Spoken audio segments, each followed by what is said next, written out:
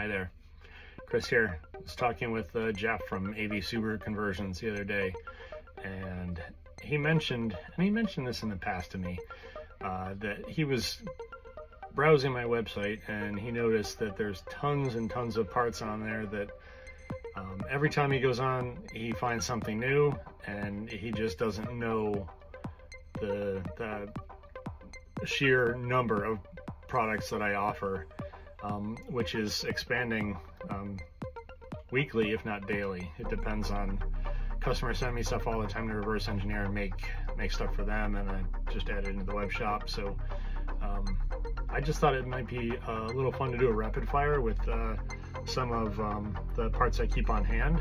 A lot of times I'll make a bunch of little things and just put them in these nice little containers. I've got 4 of them that I work out of quite often. Just real quick, rapid fire style. These are pretty popular. They fit over the seat belt bolt, and they just cover up the bolt so it looks fancy, I guess. Sell a lot of those. This is a transmission plug. There's a little hole in the top of the transmission. This snaps right in to keep dirt and stuff out. Looking for more interesting things. Shock caps, so that it covers the top of the nut on your shock absorbers. Keep them clean and dry and whatnot. These are really popular. This is for a speedometer. A lot of times the odometer stops working in your van again, and what happens is there's a gear inside that separates out from the other gears. So this just snaps in and holds that gear back in place.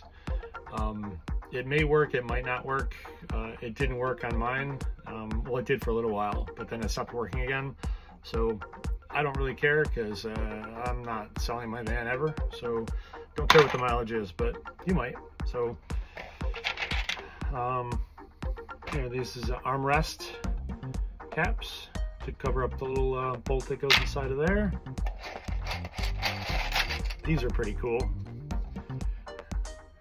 There's some trim that's above the doors when you open it, right at the top.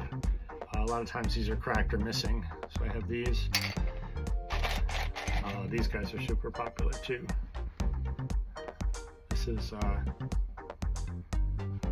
one of the little clips that holds the instrument cluster down.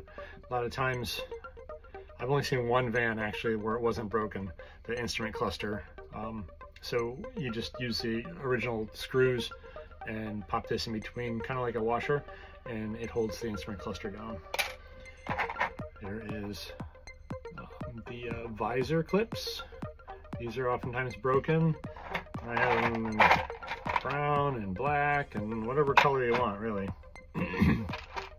Here is something I came up with a while back. It's sunroof, or I'm sorry, not sunroof, luggage rack. Luggage rack has 5 drain holes in it, and if you don't keep those clear, then you get debris and stuff in there that falls down and sits on the paint, and it's going to rust out. So I came up with these. They're super easy. They just snap right in. Nice satisfying click when it goes in. I did have stainless steel mesh with silicone for a while, but it didn't hold up. It kind of takes a beating up there with the sun and stuff. So this is my solution. It works very well. I do want to say though, if you install anything up there, I would look on a frequent or routine basis to make sure that even these don't become clogged. I did notice there was some dirt and mildewy stuff on mine, so I just took a toothbrush and cleaned them out. Easy peasy, all set now. Next, this goes to cover up the antenna hole. A lot of people are going without having an antenna. I'm actually going the other way now. I'm putting the antenna back in because it's just easier for the drive-in, but I got these there. This is just a black version of the armrest cap. So that's box number 1. Okay, box number 2, rapid fire style yet again. These are pretty popular as well. I send a lot of these. This is, I think it's the early air-cooled models in a shifter box. This is called a jounce bumper. The shifter can go up against this. I don't know if anybody else makes those or not, but I do. This is what I came up with for my van. I removed the rear heater, and you're left with 2 holes there, and that's like the perfect size for probably a pregnant mouse to get through, because it's kind of large. So this is made out of a squishy TPU rubber, and it just snaps right in. Let's see what else. These same TPU rubber, squishy. This is for there's a relay box in the engine compartment on Vanagons, and what you can do is you can pop, cut through or drill through, whatever you want to do, to put wires through there, and this slots in and keeps your relay box nice and dry. AC tunnel that goes across, I think in tin top Vanagons, uses these crazy fasteners. I make these in several different colors, a couple different sizes too. One of the first products I ever came up with was the glove box latch. Sell a fair amount of those as well. This one was fun. Just this summer I came up with these. The rear vents that give air to the engine compartment.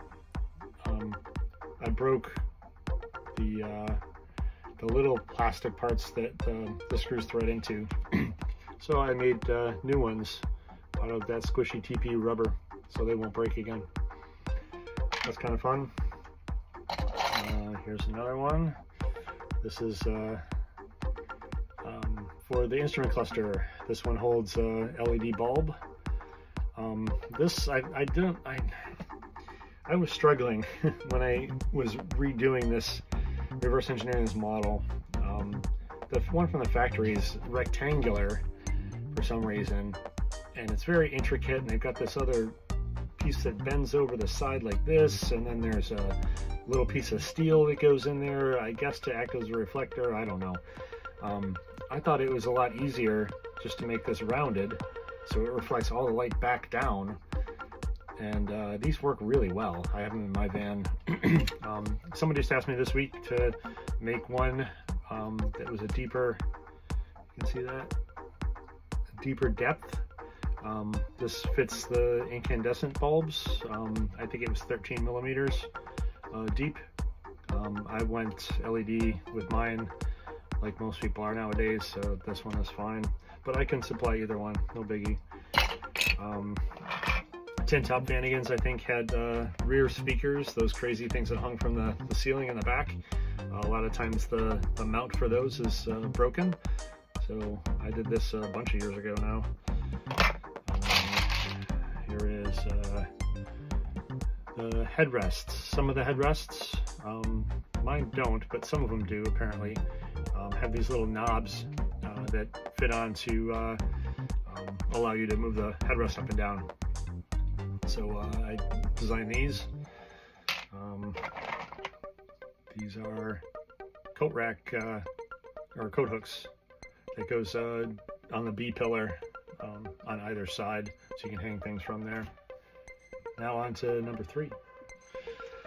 This one has mainly things from I get brought in from Camper Van Culture.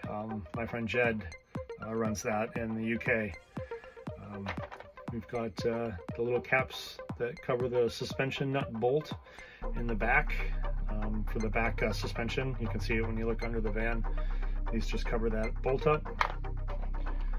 This is Pop Top, has these little forks that come down that rest on the rails for the Westphalias. This just slips over that, so it doesn't rattle metal on metal. I've got clock screens. I sell a fair amount of these. I've got Porsche versions as well. I've got windshield wiper caps. And all of this plastic stuff is injection molded. It's not 3D printed. including these two. I've got the little screw caps. If you can see those or not. In brown, and I've got them in gray. And what else do I have in here? This is not from Camper Van Culture, but I have the triple nozzle windshield washer fluid nozzles. These are a great upgrade. Oddly, I only did one in mine. And the reason for that is because when I was developing the idea for this, I couldn't reach the other side because my van was in storage. So last year I forgot to swap it over, so that's on my project list for this year. So on to bin number 4, okay, box number 4. I've got heater box clips. They just snap in and they lock in with that. Super easy to use. I've got some hooks. I can do various styles or whatever you want on there, as long as it's not a trademarked logo. I have no problem doing it. The trademark logos I won't do. I have a trademark and 5 US patents, so I'm very cognizant of the work that goes into getting those. But anyway, this goes on the headrest of a van again to hang bags or whatever you need to hang, I guess. I saw a bunch of these as well. This is for the stock Westphalia sink. There's a little piece of plastic underneath there that breaks. So I got those. I can do different colors on those too if you want. Oh, this guy isn't supposed to be in this box, but this is a bay window bus handle. The problem with the bay window bus handles is they're made out of a squishy rubber. So they deteriorate, or they get pulled out, or they rip. This is solid ABS plastic. So you just pop your original button in, and the spring goes in the back, and these won't break. Okay, in the instrument cluster, you've got some blanks that look like this, that you can put a switch in, or a LED, or something. I make these. I also make two-way switch versions, and I've got a square 3-way rocker switch that can go in there as well. I'm working mine blank, that's fine too. I've got a bunch of the these are like washers that go underneath the window winder cranks. It's easy for me to say. Got those in there, and the last things in here is the engine bar that goes across to hold the engine in place. There's little plastic things that pop in the ends, and this is a replacement for that. Oh, this is kind of a fun one. For those rare individuals that have a sunroof Vanagon, apparently these are no longer available either, but they are for me. There's some kind of guide, I think, that goes on the top. I've got an 85 Westy Weekender. It doesn't have a sunroof, it's got a pop top.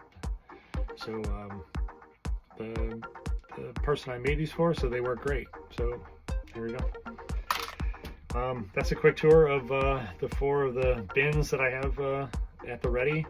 I usually bring these with me to any of the East Coast type Vanagon events. In case somebody wants something, I can do that. I typically don't bring a lot of product to sell at events, only because Jed, who I mentioned earlier, gave me a wise piece of advice years ago, and that was when you go to an event to sell things, you don't want to talk to customers. You want to get the customer moving so you can get the next person in line to buy stuff and then move them along, and vice versa, and so on and so on and so on. What he does is he doesn't bring anything to sell, and he brings a cooler full of beer and a couple of chairs, and it's so much better of an experience for both the vendor and the customer, quote unquote, as well, because you just sit down and talk, and you can ask questions. And I started adopting that. I got a couple of really nice Old Man Emu chairs. for last season, and they worked out great. And so I just sit in front of my van, crack a beer, talk to people. My van is kind of a rolling showcase for products that I sell anyway, so it's easy just to point, hey, there's the light, or what have you. So not sure if you got more than you bargained for with that, but there you go. Looking forward to diving into more projects on my van and getting it ready for the season coming up. I see Synchrofest started, Synchrofest posted their dates, so I'm looking into plane tickets and rental cars as we speak. So it should be a fun event. Hope to see you there.